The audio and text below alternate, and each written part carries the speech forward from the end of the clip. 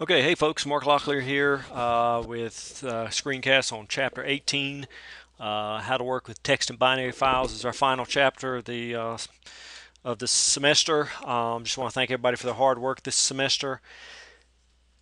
We hope you learned a lot. Just let me say a few words about going forward for you even after you leave this class.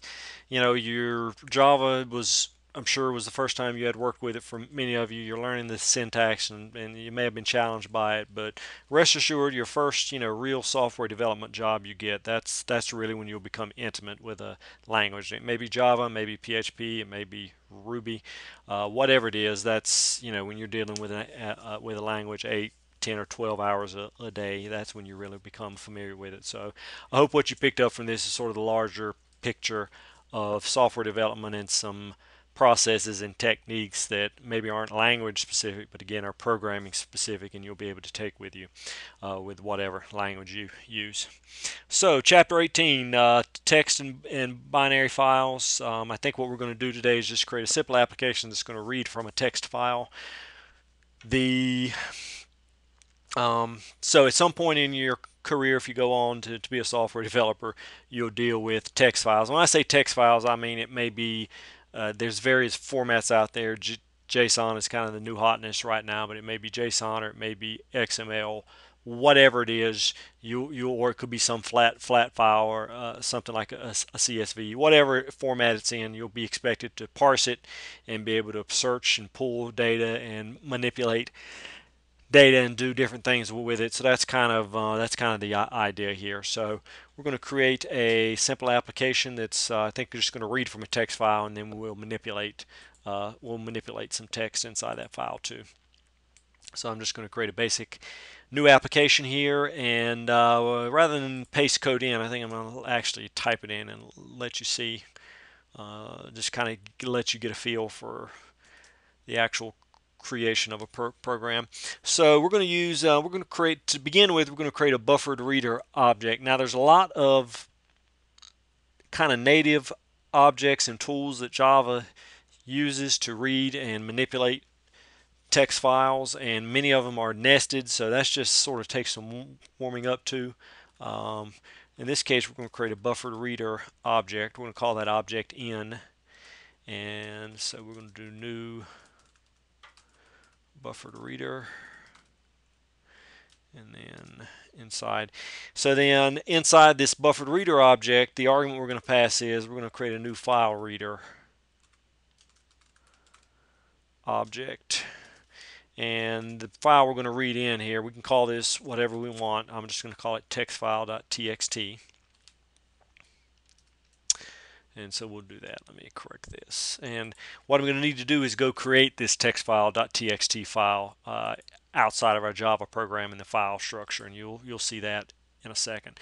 So I'm just going to do Alt Enter here, and I need to import the buffer reader class, and then also need to import again Alt Enter this file reader. And then notice we've got another error, and then we need to catch some throws. You notice there's going to be this throws clause.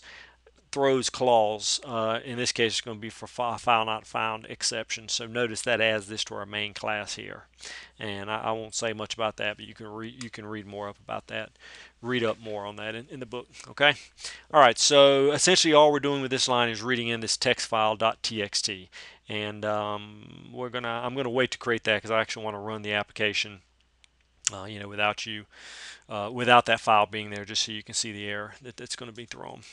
Now we're going to create a string. We'll call this line, and we're going to, on this in object, we're going to do in.readLine. Okay. And now what this actually allows us to do is we're going to read this file line by line, and in this case we're reading the first line, and now we're going to actually create a while loop, and so we'll say while line not equals to null, and then we're going to do some stuff inside here. Okay. Um, So what this does for us is, again, we're going to be reading inside this text file.txt. We're going to go line by line, and as long as there's some text there in a new line, we'll keep reading that in.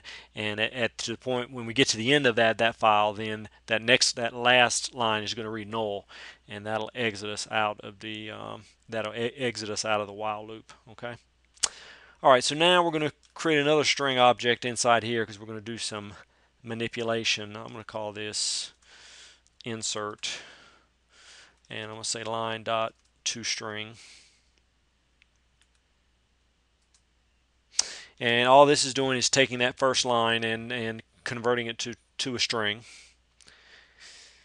And then now we'll just do a system dot out, and then we'll do print line, and we're going to actually print out that variable just so we can see what it looks like.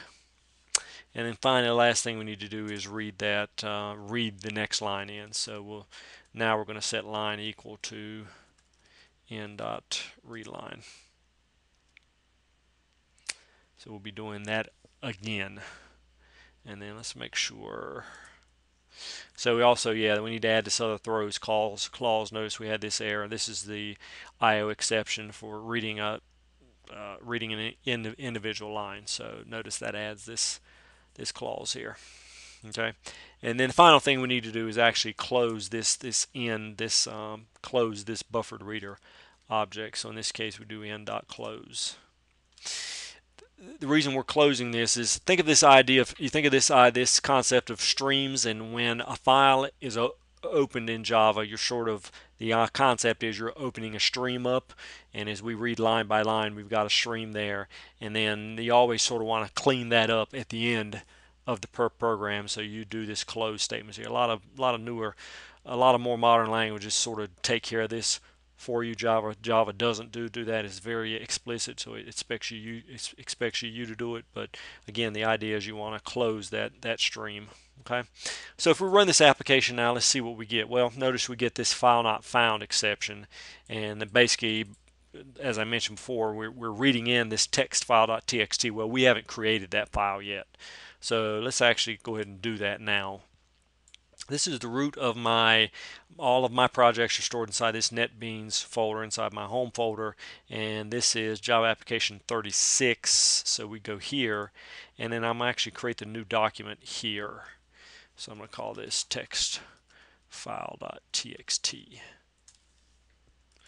And now if I come back here and I run this, notice we get a successful build, and of course it doesn't do anything because, well, we don't have anything inside that text file, right? So let's go ahead and take care of that now. Let's open this up in a text editor, and we'll say something like I love Java on one line, and then we'll say I love Ruby on another line, and then we'll save that.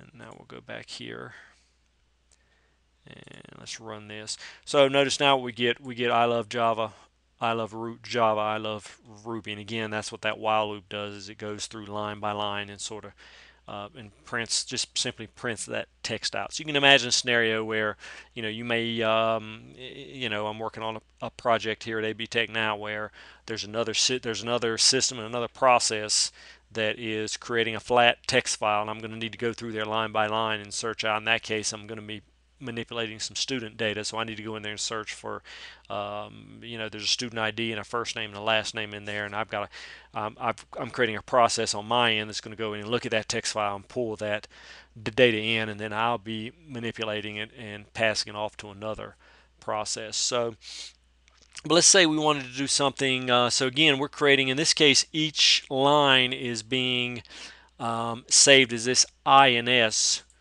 variable. So what that's going to allow me to do is I can do INS dot, and then I can do something like, notice all the things, again this is just a string object, so notice I've got all of these methods that are available to me. In this case, let's do a replace, and we'll do a replace all. Let's say we could do replace or replace all. We'll do replace all in this case, and let's say I wanted to look for Java, and any occurrence of Java, maybe I would say Python. Okay, and then we'll close that out. Now if we run this, notice what we see. Well, I don't see anything any different here. Well, when I output this, we talk about mutable and immutable variable strings. In this case, it's immutable, and that is it's not being changed. I'm doing this replace, but it's not being actually saved to the object. Now, a little trick I can do here is I can do ins equals, and then do ins dot replace all. Now, this replaces. This is going to replace that ins variable with this replace all string. So now when I run it, notice I see Python instead of Java there. Okay. That's really all I'm going to do.